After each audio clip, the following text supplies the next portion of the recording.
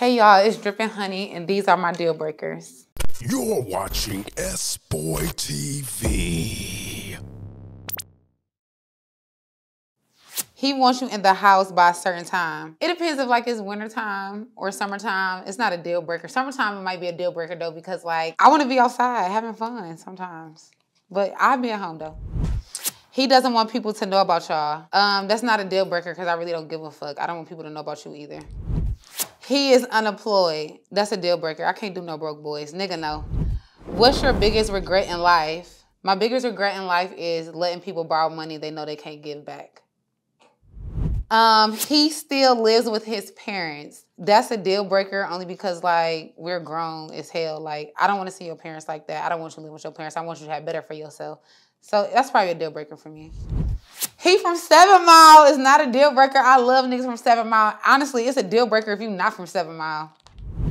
He wants you to dress cover up. I mean, that's not a deal breaker. It depends on where we're going though. Cause I'm an entertainer. So yeah, that would be a deal breaker if you like jealous or crazy about it. That's the only thing, cause I know what to wear, when to wear it type shit. He never made a girl orgasm before. You are a child. Like, what are you doing in the bedroom? That's so sad. He wants to be celibate until marriage. That's not a deal breaker. Like, I'm not thirsty. I can wait. All his friends are cheaters. Birds of a feather flock together? Birds of a feather flock together, yes. And I really should know if your homeboys are cheating anyway, though. Like, I don't even really give a fuck. I should know about their business. So I should know that. He dropped out of high school. You know what? That's not a deal breaker because I know people that have done a lot in this world and don't have a college degree. We can still get money. And I can give you some motion. I'm the big CEO, put shit in motion. I put a nigga on if he ain't got no motion type shit. Okay, can the cameraman get your number? So me and the cameraman go way back, like way back. So yes, he can get my number. Hey, cameraman. Okay, this one, he wears fake designer.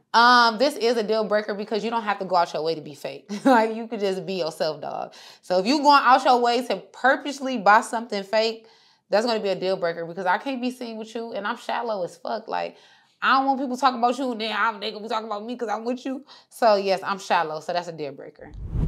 He is a drug dealer. Well, if the feds is watching, this is a deal breaker.